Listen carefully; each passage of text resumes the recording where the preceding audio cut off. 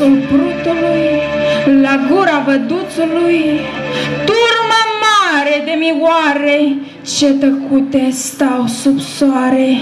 De 3 zile nemâncate, pe stăpânjele scultoate și de nimeni mângâiate, și de nimeni mângâiate.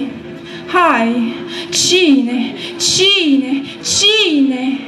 Luna de pe cer să vie, cu ai rază de lumină, să găsim al nostru stăpân, să avem și noi alin, să avem și noi alin. Să-l găsească și din apă, înapoi să mi-l întoarcă, împreună cu a lui fată, împreună cu a lui fată.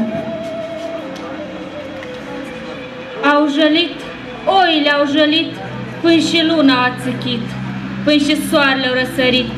Lung văduțul o privit, fața în apă și oglindi, pe Isac că-l găsi.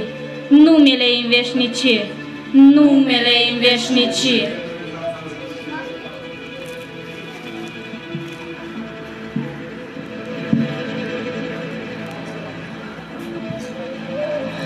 Ai, vântule din 4 zări, suflă-n fluiere cântări, turmele din deal s-auză, dor și jale să-i pătrunză. Să vie de pe imaș, să-și afle aici sălaș, în jurul văduțului, să-i hișiudă turcului, să-i hișiudă turcului. Ai, soare, soare, frățioare, închedică-i la chișoare, și tu, lună, cea mai bună, nu lăsa ta lumină turcilor în calea lor.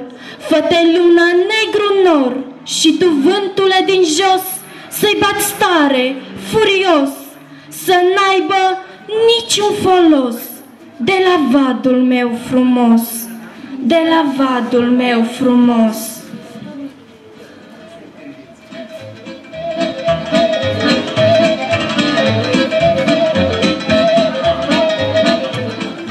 Hei, trec zilele, trec anii, același soare răsare. Dimineața pe răcoare ciobănașii duc în vale mândre turme cu mioare, să le adape din izvoare, din izvorul satului, din izvorul Vadului, din izvorul Vadului.